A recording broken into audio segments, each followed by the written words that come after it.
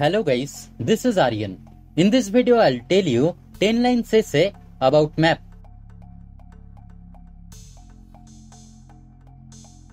Number 1. A map is an image of an area.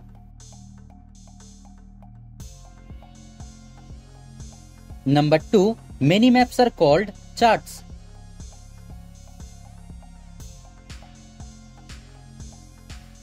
Number 3. People who make maps are cartographers.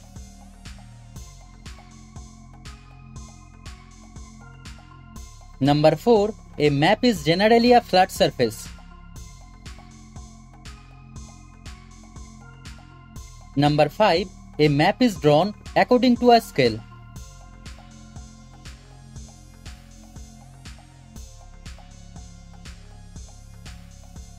Number 6. A map is different from an aerial photograph because it includes interpretation.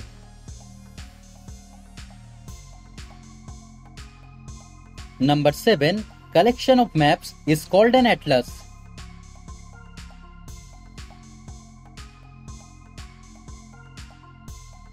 Number 8.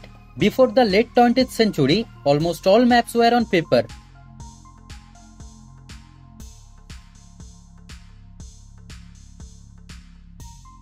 Number 9. Today many maps are digital and can be seen on smartphones and computers.